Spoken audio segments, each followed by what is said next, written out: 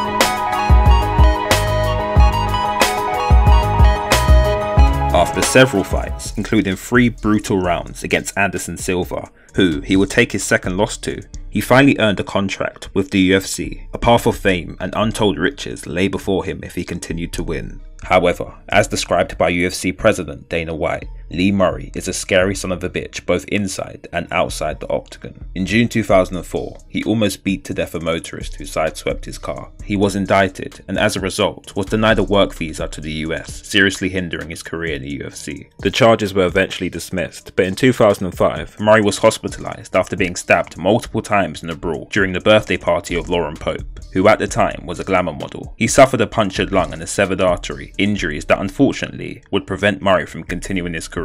With his dreams of becoming a successful fighter now fading, Murray fell back to the streets and started planning the biggest score of his criminal life. On February 21st, 2006, Murray and his gang of 7 would execute one of the largest cash robberies in Britain at the Securitas depot in Kent. This is how it was carried out. Disguised as policemen, the gang pulled over the car of Colin Dixon, the manager of the Securitas depot, and told him to take a back seat in what looked like an unmarked police car. Dixon had no reason not to trust the police and got in, but inside he was handcuffed and driven to a farm where he was reunited with his wife and 8-year-old son who had also been taken hostage. Now wearing balaclavas, carrying handguns, AK-47s and shotguns, the gang entered the depot at around 1 AM. Once inside, they tied up 14 members of staff and started moving money into a waiting van. van. In just under 2 hours, Murray and his gang left the depot £53 million richer. And what's even more interesting is that the gang actually had to leave behind $153 million simply because it wouldn't fit inside their van. On the surface, the operation was a success. Everything went to plan and these guys were clearly professionals. But their luck would disappear within just 2 days, with police making 5 arrests and recovering close to £20 million through various raids and searches. With the police on their tail, Murray and his right-hand man, Paul Allen, fled to Morocco. Since his father was Moroccan, Murray was granted immediate citizenship upon birth and would be safe from extradition to Britain. The two men would go on a spending spree, buying villas, drugs and jewellery, and spending thousands on plastic surgery for their partners. Inside Murray's $1.5 million mansion, he even had a life-size mural of his favourite UFC fight painted on the wall. Unbeknownst to Murray and Allen, British authorities were working with Moroccan police. After months of surveillance, they were able to arrest them for cocaine possession and resisting arrest in June 2006. Given Lee Murray's experience in martial arts and firearms, Moroccan police stated that they had to use specialist techniques to arrest the suspects. Once arrested, Kent police revealed that they'll be seeking his extradition from Morocco back to Britain. However, since there's no treaty between the UK and Morocco, the process was delayed and eventually rejected. Extradition cannot take place if the person wanted in extradition is a Moroccan national. He is a Moroccan national. We have proven that many months ago. Murray's birth certificate shows his father is Moroccan, and at birth Murray was given 2 Moroccan names.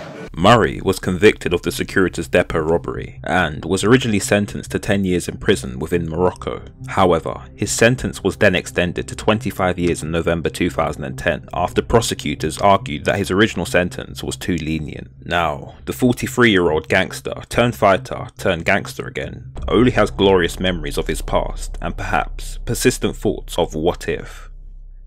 If you enjoyed this video, be sure to leave a like, comment and subscribe, and let me know who we should look into next.